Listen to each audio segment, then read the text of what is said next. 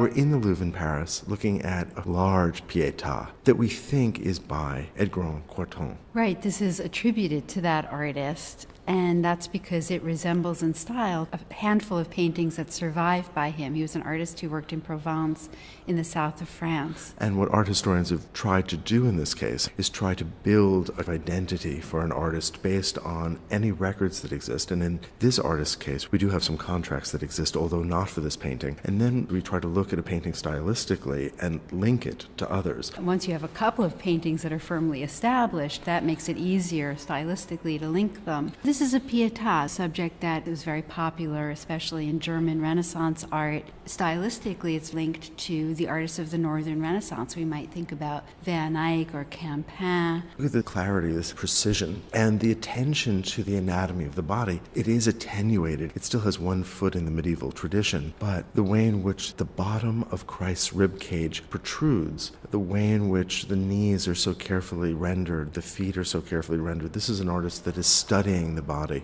And it reminds me of Roger van der Weyden and the artists of the Northern Renaissance in the way the figures are very close to us. Some art historians have described this as restrained emotionally. There is emotional depth. Mary Magdalene, she's crying. We see her holding a jar that she anoints